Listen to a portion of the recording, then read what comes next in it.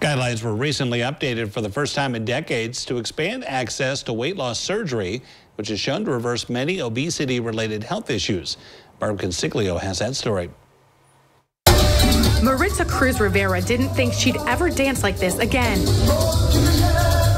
Just a year earlier, she was living with constant pain and fatigue. I reached a point where it was either stay stuck, depressed, very sick, or live. Saludos, doctor. Maritza was referred to Dr. Andre Teixeira, who ultimately performed bariatric surgery at Orlando Health, something he says is extremely effective in treating obesity and related health conditions, but is drastically underused. You know, the public perception sometimes think that bariatric surgery is only for patients that have super high BMIs or they are 100, 200, 300 pounds overweight, right?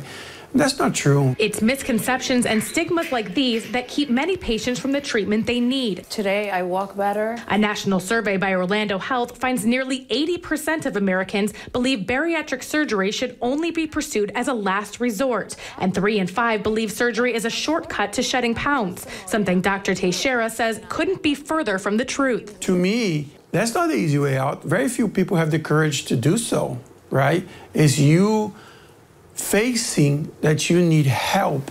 The survey also found over 60% think diet and exercise is enough to lose weight, but doctors say surgery helps kickstart those lifestyle changes necessary to maintain weight loss and live a healthier life. You have to change how you live, how you eat, how you interact with food, how you interact with other things. I can do things that I didn't do for over 20 years and survive it.